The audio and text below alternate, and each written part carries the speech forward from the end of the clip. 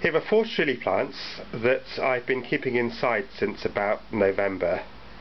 As you can see, I've pruned them, some more radically than others.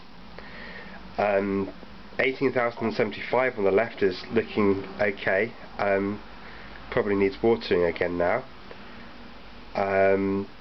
Unfortunately 18,068 is looking not very well, and today I'm going to declare this to be dead.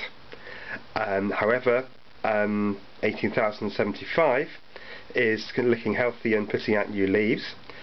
All of these 3 were Trinidad Perfume chilies, which are actually habaneros, but they are very mild, unlike most habaneros.